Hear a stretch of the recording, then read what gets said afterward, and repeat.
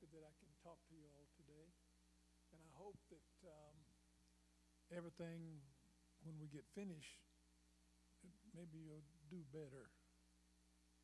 Of course, y'all are probably doing real good.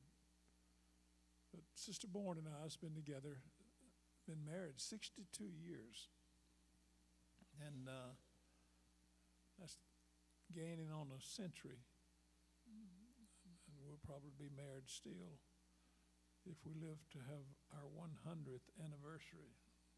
I'll only be 120, but at the rate I'm going, I'll probably make it, unless something changes. I'm happy that I can say today that I don't have a pain in my body. I don't have to worry about feeling bad. I wake up early, go to bed late, and when I wake up, I'm looking for something to do because I stay busy. But you know, marriage is something that if we work it right, it can be the best thing that ever happened. And if we don't work it right, it can be absolute torment. But I want to talk to you about some things. So let me first read Mark 11 and 11 through 14. Mark 11 and verse 11. And Jesus entered into Jerusalem and into the temple, and when he looked round about upon all things, and now the evening tide was come, and he went out unto Bethany with the 12. And on the morrow, when they were come from Bethany, he was hungry. And seeing a fig tree afar off, having leaves, he came, if happily he might find anything thereon. And when he came to it, he found nothing but leaves, for the time of figs was not yet. And Jesus answered and said unto it, No man eat fruit of thee henceforth forever. And his disciples heard it. I want to talk to you on the subject today. Was he talking to you? Was he talking to you? The Lord speaks to us in strange ways. Sometimes it's by things that happen on a job. Sometimes it's things that happens where our children are concerned. But he's always speaking to us. But when Brother Sarton asked me to speak on this morning, I was trying to decide what would be the best thing to talk about. And I really feel that God is talking to us. But I want to ask you, was he talking to you? Do you believe that God can still talk to you? He talks to us in strange ways. The scripture I read, Jesus, he entered in Jerusalem, went to the temple and looked around and found some things that wasn't quite exactly right. So he looked at it and then he walked out and he said, I'm not going to take care of this today, but I'll take care of it tomorrow. But on his way to church the second day, the Bible says he was hungry.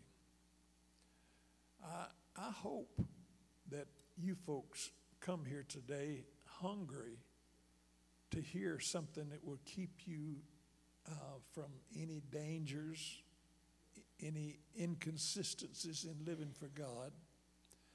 And on the morrow he came from Bethany, he was hungry, and seeing a fig tree afar off having leaves, he came, if happily he might find anything thereon. And when he came to it, he found nothing but leaves. We have a responsibility to be prepared every day. Our preparation will bring us in contact with a lot of things that we have to be cautious that we don't pick up on, that we leave alone. And that, on the other hand, we come on things that we need to pick up on and be a part of. And the Lord, the strange thing about the scripture that I read, that the Lord talked to this fig tree. And Jesus answered and said unto it. Apparently, the fig tree talked to him. And since this is what the whole course of this scripture reading is, when he found nothing, because it was not time for figs to be yet, or wasn't supposed to be ripe yet. When they have the leaves, they have little figs. But he didn't even find a green one on there. And so we come to church, we live for God, and we come to church and we want something from God. But sometimes teachers will read a scripture and get up and talk without preparation. And that would be the absolute worst thing that you could do. Also, marriage, people don't want to pray or don't pray, or they're so busy they can't find time to pray. But I wonder what the Lord found when he was talking to us this morning. Did we answer him? And if we answered him, how did we answer him? Well, Lord, let me just imagine what you said or what I said. Well, God, I know I hadn't done my best, but you'll have to forgive me this time. But boy, the Lord had a strong answer for them that day when he spoke to the tree that had spoken to him. When the tree said, well, God, you just have to excuse me. I was busy. I had to go to the mall a few minutes. You know how that is with the ladies. They tell you they're going to go to the mall for a few minutes. Well, it generally winds up 30 minutes, an hour and 30 minutes, 2 hours and 30 minutes. And then when they get home, they say, well, you know, there were some things I was looking at and I lost track of time. I wonder how long has it been since we lost track of time when we were making sure our marriage was okay. We become so busy that we neglect. Sister Bourn and I have been married 62 years, and someone asked me how long had we been married. I said, well, we've been married 62 years. Well, how was those years? Well, we had about 58 good years. Those first 2 years and a half, there were some disagreements, and we had to adjust to each other. And so maybe there was some times that it wasn't quite so good. But we had to make quick arrangements. And now, when we get in the car to go somewhere, the first thing we do before we put it down and drive is we have a little talk with the Lord. God, we're fixing to be on the road. This trip's about 800 miles. And if you would put your guiding hand around us, we don't want to make a wrong turn. We don't want to run into any problems. And we'd just soon not to even come upon an accident. And by the way, God, if you could move all the cops, put them out there in McDonald's or somewhere where they will be eating, because sometimes my foot gets a little heavy and I have to back off. And so I try. I thank the Lord we have cruise control, and my wife says, watch your speed. And I back her down and push the button and take my foot off the gasoline, because I hit the cruise, not to cruise, but now I got that automatic drive, and so I can just fold my hands and say, okay, here we go. And occasionally the light will light up and it will say, please put your hands on the steering wheel. And I will say, yes, ma'am. I answer that lady just as kind as I can, because I want her to respond when I get a little bit out of line. And I want God to respond to me when I get a little out of line. It's easy when things are going bad, and occasionally it does, that it affects the way we respond. And when that happens, we need to be in control of our lives, that we don't respond negatively. And then when that happens, it creates a problem. So when Jesus looked for figs before he ever said anything, he pulled the leaves back. And normally a fig tree, they produce the leaves after the bud comes out. And then as it begins to grow, the leaves cover it. And so every day that we are trying to do something for God, we've got to remember that the Lord knows exactly where we are. But you know, I tried to analyze this verse, and I looked at it like this. Well, Lord, you knew there wasn't no figs on that tree when you went to it. Why did you go to it? Sometimes the Lord knows we're not prepared for a service, but we come in, we run out of the office where we're working, or the place where we're working. We get to the house, we run in, we take a bath, we get ready, and we're telling the kids, if we got kids at home, come on now, we got to go. And then we come rushing in, sometimes late. We walk into the church, and we say, God bless me if you can. And sometimes God looks at us and says, what are you talking about? You hadn't talked to me all day. The Lord come walking through the garden in the cool of the day, and he was looking for someone, his creation, because he wanted to talk to them. And when he walked through, he would talk to them. But on one occasion, he come, and they wasn't prepared. They realized they had made a mistake. And so they were hiding behind the things that people normally hide behind. Well, God, you'll have to understand, I had a bad day at the office. I started the church, and this guy pulled out in front of me, and it made me so mad. I'm glad I got to church. I'll have to pray through about some things that I thought. Of course, you've never had that.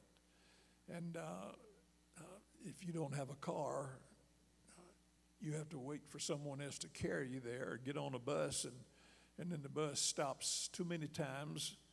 But when we get here and we start talking to the Lord, and we say, well, God, I'm going to do better tomorrow. But you know, the Lord looks at us and he says, no man eat fruit from thee henceforth forever. I don't want to ever hear God talk to me like that. To tell me you will never have any influence over anybody. This is the end of the road for you. And the Bible says that the next day, the third day, they come walking back to the temple the same way that they had walked the 2 prior days. And the disciples took note of the tree. It had dried up, was rattling in the ground. The root system had died. All the leaves had fallen off, and there was nothing there but a dead tree. You don't want that in your life, and I don't want that. And I try to tell people, you got to come in here worshiping the Lord. And first thing you need to do before you even get in the car is tell God, I'm on my way to church. God, I want to talk to you a little bit. But you should have already been talking to the Lord. Someone asked me, well, Brother Bourn, how long should you pray every day? It's not how long you pray. It's the fact that you pray. I don't pray 6 hours a day. This one guy, one day I said, sir, are you praying? He said, oh, I pray 6 hours a day. Some days 8 hours. I said, oh, wait a minute. Something ain't adding up. You don't look right. You don't act right. Something's wrong. Well, I got this little problem, he said, and I have to pray a lot. Well, apparently he wasn't praying enough because he died young, and he died of a vicious disease that he contacted through his neglect for God. But you know, if I'm going to do right, I don't think I will ever get that disease that I'm referring to, unless it's by accident. But you know,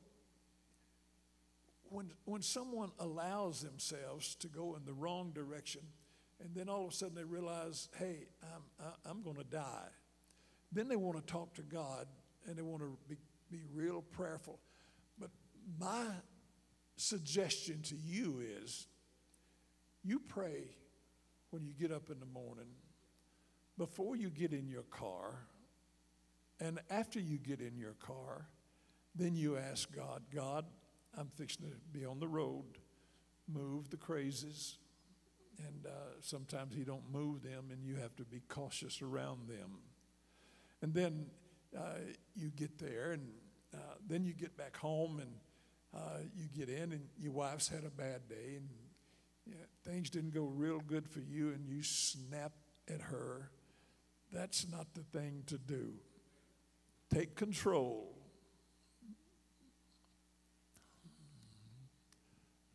I'm trying to see who's doing that. Maybe nobody here.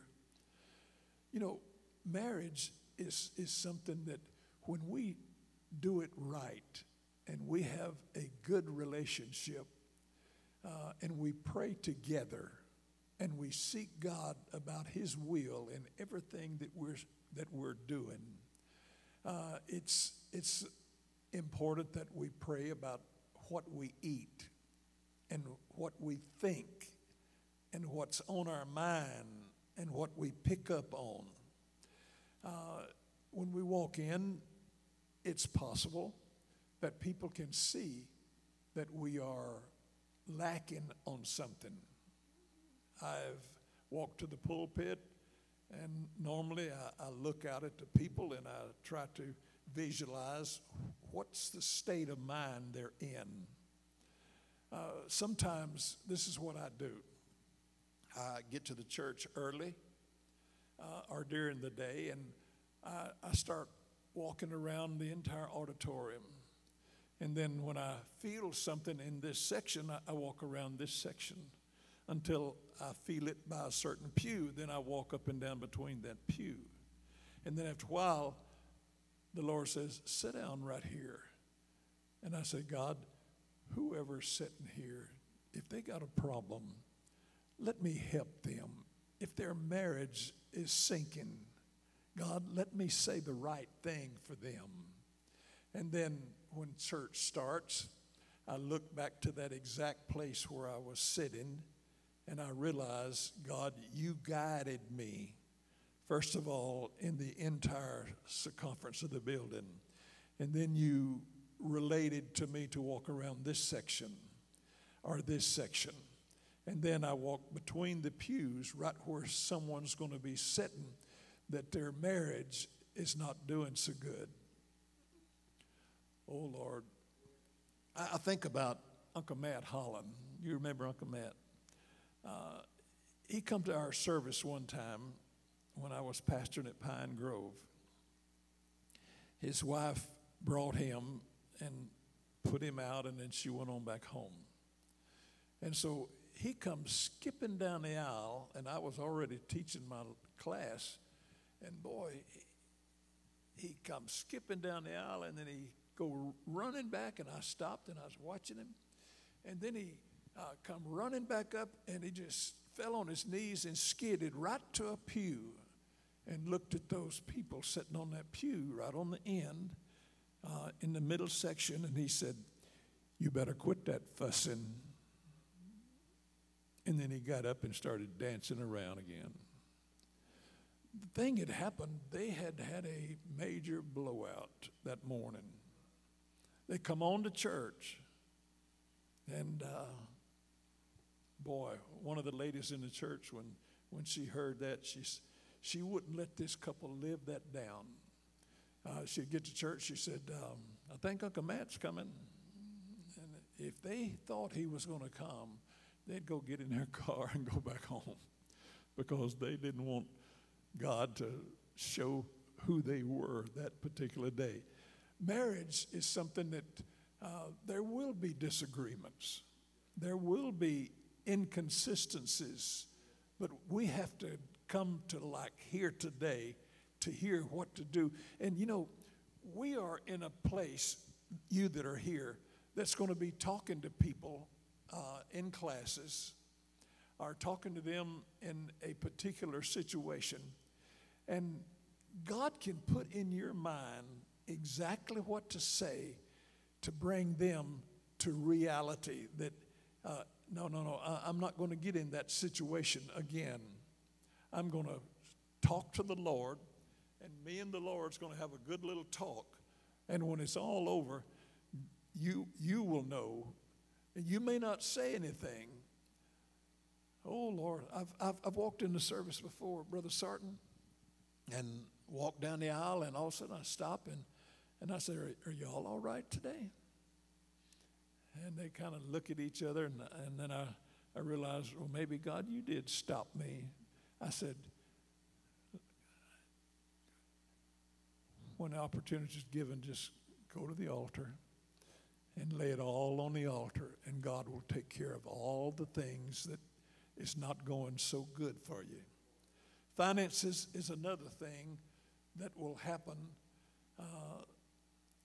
The Lord may come to your house, and he may look and see if he can find any good thing that's going on. But God forbid that he get to your house and doesn't find anything. He can't feel a prayer situation in the home, and things feels real bad. We need to be cautious in that area, in marriage, in service to God, because the kingdom of God is very important. And if we do right, you know, in Matthew chapter 7 and verse 15, it says, beware of false prophets, which come to you in sheep's clothing, but inwardly they are raven wolves. You shall know them by their fruits. Do men gather grapes of thorns or figs of thistles? Even so, every good tree bringeth forth good fruit, but a corrupt tree bringeth forth evil fruit. A good tree cannot bring forth evil fruit, neither can a corrupt tree bring forth good fruit. Every tree that bringeth forth good fruit, every tree that bringeth not forth good fruit is hewn down and cast into the fire. Wherefore, by their fruits you shall know them. And not everyone that saith unto me, Lord, Lord, shall enter in the kingdom of heaven, but he that doeth the will of the Father which is in heaven. Many will say to me in that day, Lord, Lord, have we not prophesied in thy name? And in thy name have we cast out devils? In thy name have we done many wonderful works? And then I will profess unto them, I never knew you. Depart from me, you workers of iniquity. I don't want that to happen to me. And I don't want it to happen to anybody here. And then again, I asked, was he talking to you? Another occasion where the Lord went to the people, and the Bible says he walked through the vineyard, and he couldn't find the fruit. And so he told the farmer of the vineyard, he says, cut it down. They're not worth anything. And the goodman of the vineyard, which in that case I would say was a pastor said, Lord, let me dig around them. Let me bring some fertilizer in. Let me prune them up a little bit. And then next year, if they don't produce any fruit, then you come back, but you will have to tell them that it's the end of the road, because I can't do that. And that's the kind of man Brother Sarton is.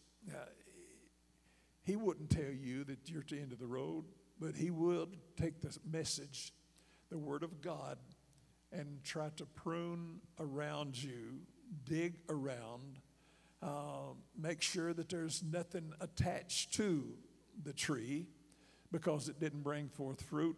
But he'll say, God, let me work with this person. I think if I can talk to them, they can produce, and maybe their marriage will be better. Oh Lord, how many times have I had to do that? I've had to work with some, and then they become a person that could be helped. And then I think of one thing before I close. I got through preaching, and I walked down the aisle, and this lady, she stopped me about middle ways, and she said, Brother Bourn, could I critique your sermon? I said, well, absolutely. Did I say something wrong? She said, well, if you let me critique your sermon, I will tell you what you could do to make it better. I said, okay. And she started to talk. I said, whoa, hold on a minute. I said, there's someone coming down the aisle behind you. And I said, the Lord told me you slept with him last night. It's not your husband. And she said, I beg your pardon. I said, well, turn around and look at him, and then turn around and look me in the face and tell me you didn't do it. She turned, and when she turned back around, all the blood ran out of her face. I said, now, if you want to continue on with your telling me what I've done wrong, that'll be okay. She said, no, sir. I said, well, I tell you what. The man come walking on by her and walked on out of the building. I said, now, no one will ever know I talked to you. I said, so I want you to, there's a room right back here. I want you to go in that room, and I want you to lock the door behind you, and I want you to pray till you have victory. So she went in that room, and Sister Bourn and I stayed in that auditorium for 2 hours after every person had left. And finally, she came out after about 2 hours. I said, did you get victory? She said, yes. I said, so the next time I'm coming down the aisle, you know, I can look at you and tell if you hadn't got the victory. I said, now, I'll never tell your companion. I'll never tell anybody that knows you. Man, she become the best saint we had. She would walk in, and when I would meet her in the aisle, she would drop her head. I said, don't drop your head when you look at me.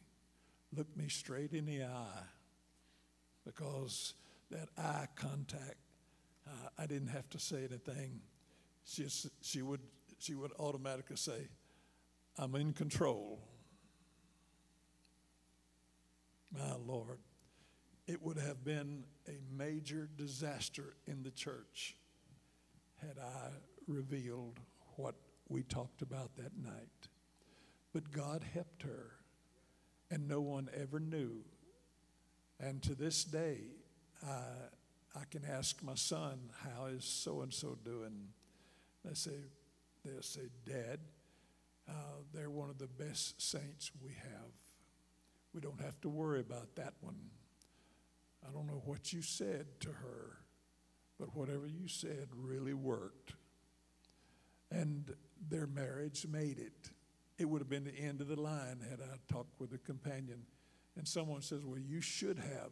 No, that was privileged information. And God helped her and salvaged her family. The boy walked out and never got his life straightened up because he wouldn't listen. So sometimes pastor comes to the stand and he preaches a message, and he may not even know why he's preaching that message, but God laid a scripture on his mind and he preaches, and it means that someone needs to watch where they're walking and watch what they're doing, because tomorrow God may come along and find them. What was the scripture? He finds them swept and garnished and empty.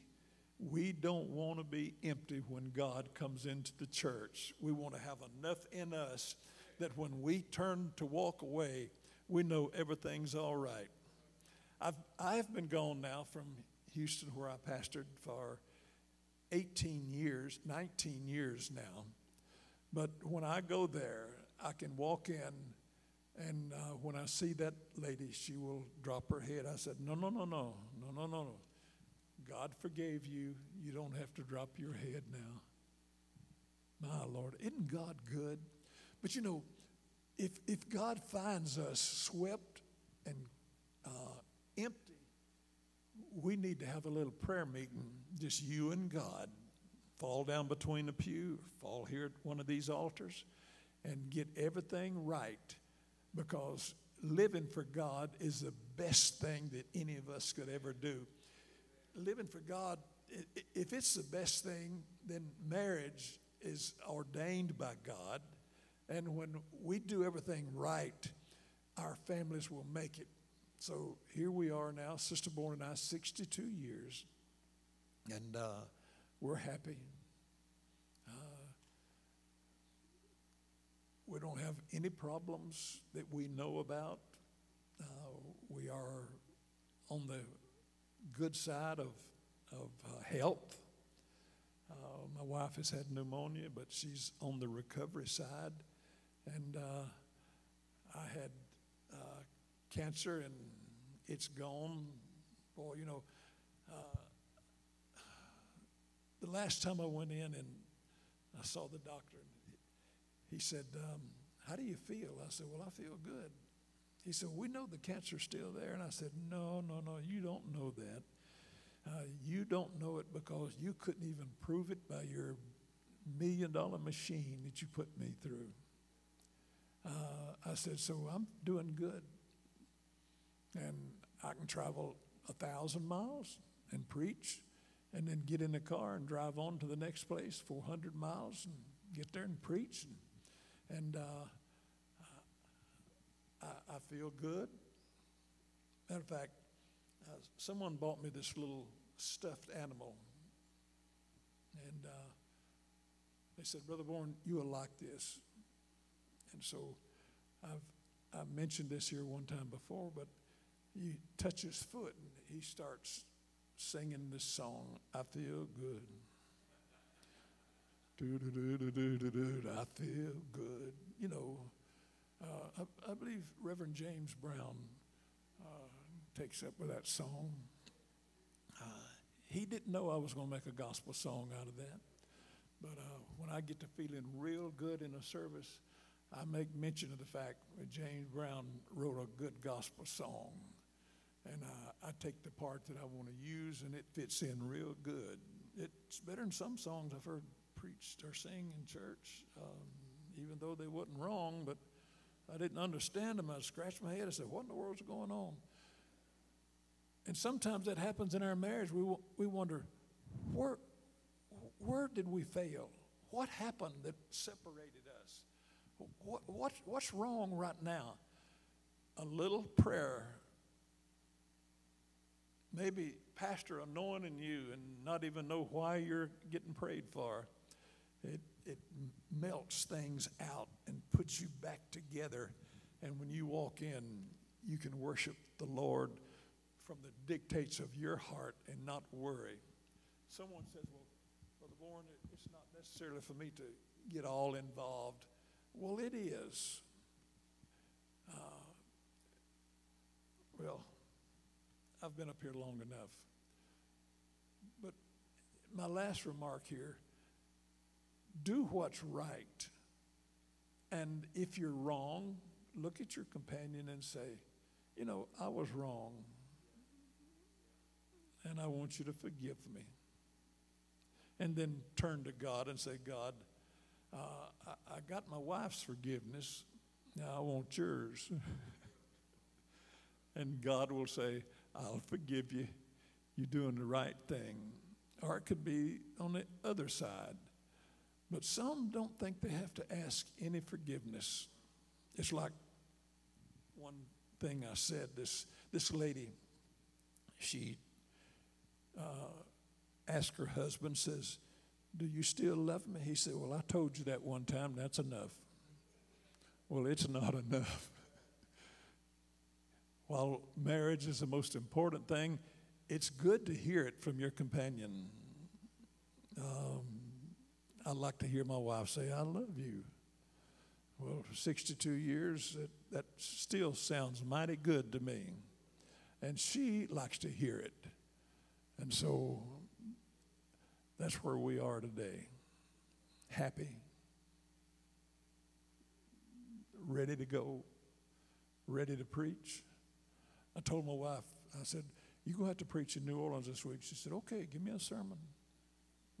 She said, no, you know better than that. And I said, well, yeah, I'm just picking at you. I'm glad that I'm here today. And I hope that I've said something to get you on your face, talking to the Lord. And if there was any wavering, get it straight today. Sometimes I look at my wife and I said, I don't know if I've acted out of the way towards you, but I said, in case I have, you got to forgive me. She said, well, I don't know of it. I said, well, I hope you never know of it, because I'm going to do right. I'm going to give everything I can to God. Thank you, Brother Sarton, for allowing me to talk on this subject. May the Lord bless you.